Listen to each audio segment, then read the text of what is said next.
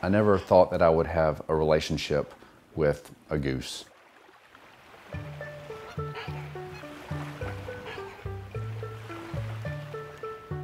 Going to the duck pond down to the pier was something I did on a regular occasion. There was this one particular goose who started gravitating towards people. Some people call him Garfield, some people call him Buddy. I call him Lucas. He's different from the other geese. He doesn't migrate. He swims, he walks, hangs out at the pond. If Lucas was a person, he'd be outgoing. I mean, because he's willing to have relationships outside, his clique. I sat down one day and he just started walking around and he crawled up into my lap. And that was an amazing experience. Him recognizing me in itself was, I thought, the neatest thing in the world. One hot summer day, I decided to walk towards the water just to kind of get cool. He swam up behind me and crawled up on my back. And that was a huge surprise. Our relationship continued to develop to the point where I trusted he wasn't going to bite me and he trusted I wasn't going to hurt him. I didn't entice him with food. It was more in terms of a true relationship where you identify with each other.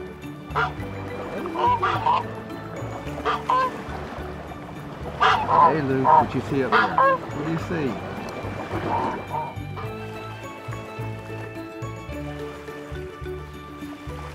Lucy is Lucas's mate. They're paired together most of the time. Lucas is not my pet. However, in the event that he is hurt, on occasion I have intervened, taking him to a rehabilitation center. It is truly a very uplifting experience to bring him back to the park, his home, and then see him reunite with his mate. It's quite special to see the connection that the two of them share with each other. She will position herself in between me and him as if it was time to end the get-together, and I understand. So I've had a friendship with Lucas for approximately 8 years. It's been quite the experience for me.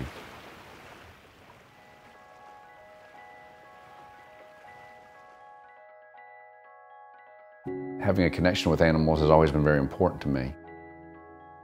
I currently have 4 betta fish, 1 dog, and 5 cats.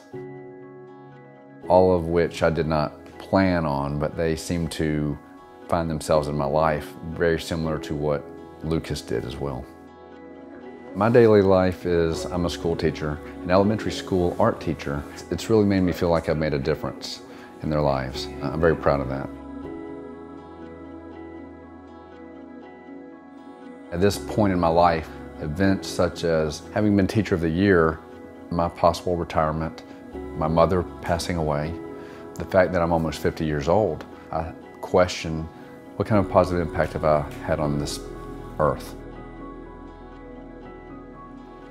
To my friends and to my family and to myself. I have struggled with what direction to go in. Life is truly short.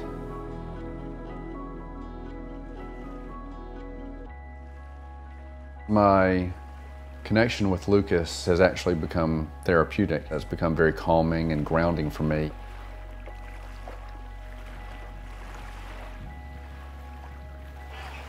That relationship that I have with Lucas, or just being outside, or just listening to the wind blow, is the closest that I've ever felt to God.